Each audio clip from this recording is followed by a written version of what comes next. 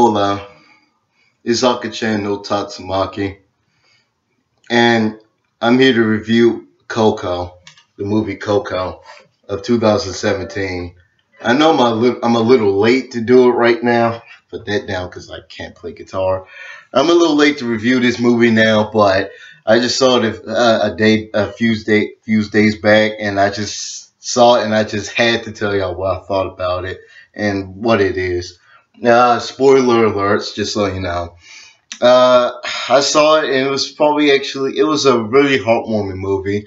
It nearly got me misty-eyed when I saw it. I ain't gonna lie. Like, I literally had tissues just thinking about it. But pretty much, I saw it, and it was really good. It was really heartwarming. It was really impactful. It really, had my heart.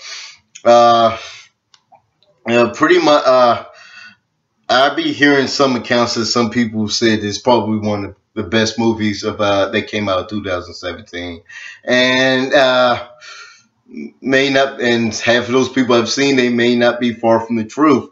I thought it was really good. I really enjoyed it. It was visually impressive. It was really story driven. It was it was actually really dark when it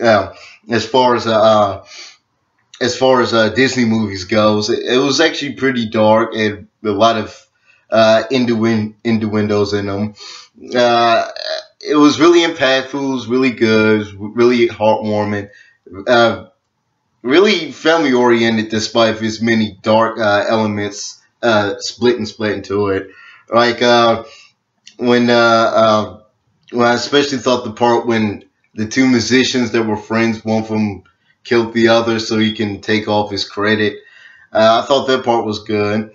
Well, not good, but I thought it was like really drastic. Like, it actually really got to my heart a little bit. But I think the most part that actually really got to me in an emotional level was when pretty much when Miguel, the main character of the movie, was picking the pieces of his great grandfather's murder and who's his grandfather really, and the fact that he deserved all the credit and stuff. But yeah, I thought it was really good. It was really dark for a Pixar movie, as I thought. And yeah, I would agree. It was probably one of the best movies of 2017, and probably one of the best animated movies of 2017. I thought it was really good. The first I might have would have said Captain Underpants, and that's only because I literally saw my childhood book come to life as in a movie. But that's besides the point.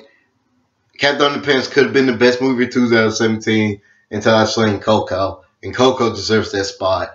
I'm ending it with it was exceptional. It was great. I loved it. It was fantastic. It got me. It was one of the first movies of Pixar that got me misty-eyed. It's probably one of Pixar's greatest movies, to be honest, that's coming out, aside from The Incredibles 2. But until I see it, I'm going to have to say that's probably one of Pixar's best works, aside from Ratatouille. But yeah, pretty much that's all.